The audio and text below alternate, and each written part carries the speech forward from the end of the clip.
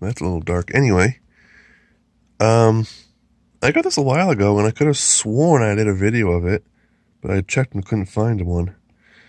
Maybe I wasn't checking correctly, but I typed in everything I could have thought, everything I could think of to find it, but apparently I didn't do this. So I'm going to do it now. This is the Sony Dream Machine clock radio tape player.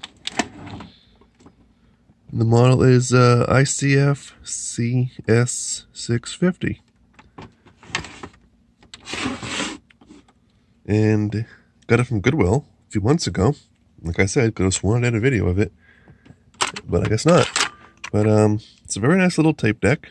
It works great. There's like barely any wow and flutter for this little thing, which I think is awesome because wow and flutter sucks, if you notice it. But yeah, we got the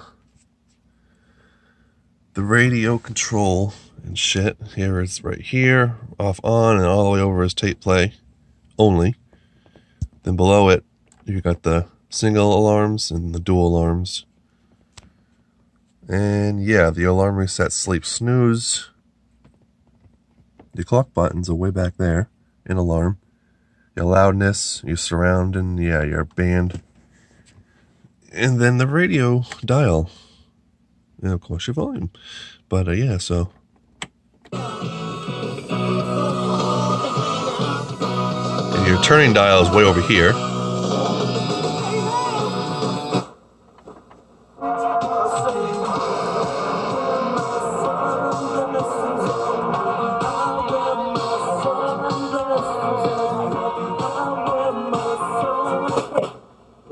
Institutions. Hats, bumper stickers. Every champagne on us. Lucky for you, that's what I like. That's what I like. Lucky. With Interdynamics R134A refrigerator. Even control who's connected to. I don't have the antenna extended, so. But the only reason I don't is because everything I listen to comes in. I'll be the song that's rocking in your headphones. I'll show you the signs. 2,500. Do I know? I don't.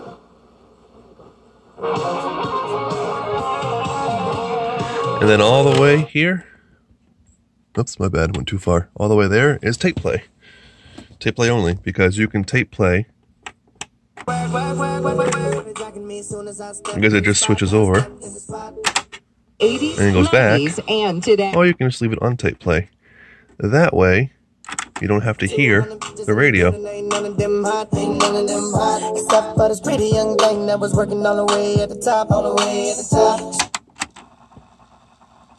So the tape deck works really good.